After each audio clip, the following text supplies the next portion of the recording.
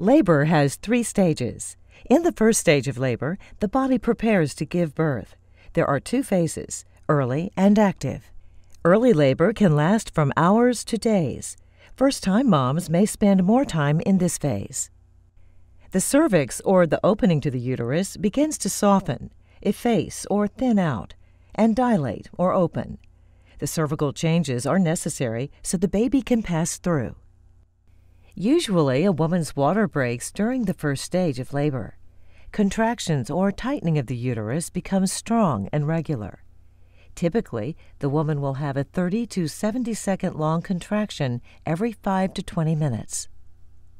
There may also be a stringy, bloody discharge from the vagina called bloody show.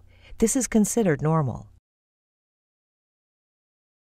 Active labor occurs when the cervix starts to dilate more quickly.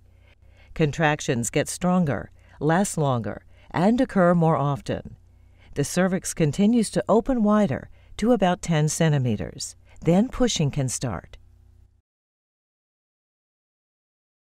In the second stage of labor, the child is born. A healthcare provider usually encourages the woman to push to help the baby move down the vagina. She might push for minutes or hours. Once the baby's head starts to come out, called crowning, a provider guides the rest of the baby out. Childbirth is finished when the baby is completely out of the vagina. The provider then cuts and clamps the umbilical cord which connected mom and baby during pregnancy. The last stage of labor involves delivery of the placenta or afterbirth. During pregnancy, the placenta supplies food and oxygen to the fetus. Once the umbilical cord is cut, the placenta has to come out. Contractions typically begin 5 to 10 minutes after the baby's birth. During this time, the placenta detaches from the uterus.